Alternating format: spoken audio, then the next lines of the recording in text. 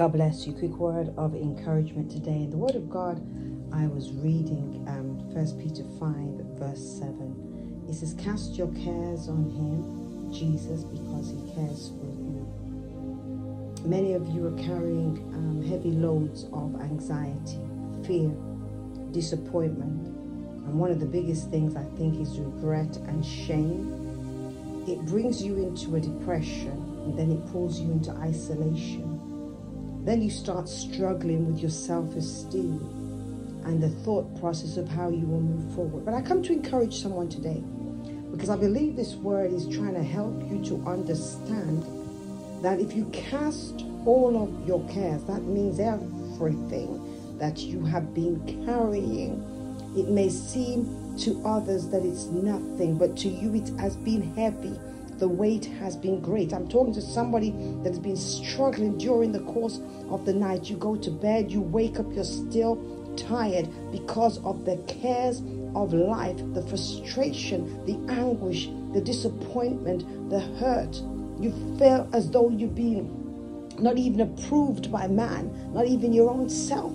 But today, let me encourage you that if you cast, glory to God, all your cares on Jesus, he cares for you. When everybody else say they care and they step away, he cares so much that he gave his life for you. So that shows you that he cares for you in every sense of the word. Let us pray. Father, in the name of Jesus, I thank you, God. Hallelujah. I glorify you, for you care for us even when, my God, we give up on ourselves, even when we turn away and don't know what we should do next. You still care for us. So I pray in the name of Jesus, in our morning prayers, in our afternoons, in our evening, every time, glory to God, we position ourselves to come before you, God. We bring every situation, every circumstance, every condition, every stronghold, every oppression, every lying spirit, every liability, my God, every slanderous demon, everything that the enemy has tried so deeply to put on us. I rebuke it now in the name of Jesus. We renounce and denounce, send back, relinquish, glory to God, every soul tie and connection of the demonic realm. In the name of Jesus, we sever any connection, any collaboration, my God,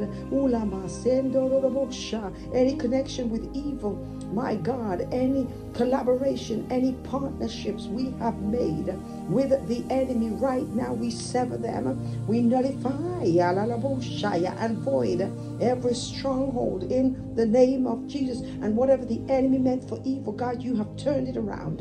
I thank you for power and healing and wholeness over every home, every mind, every believer, and every person listening today, that they will be changed by the power of the word in the name of Jesus. So Lord, I thank you, God, glory, as we cast every care on you. Somebody listening right now does not know what to do, but right now this word has lifted them, glory to God, out of the depression, pulled them out of their bed, glory. They now will stand with purpose.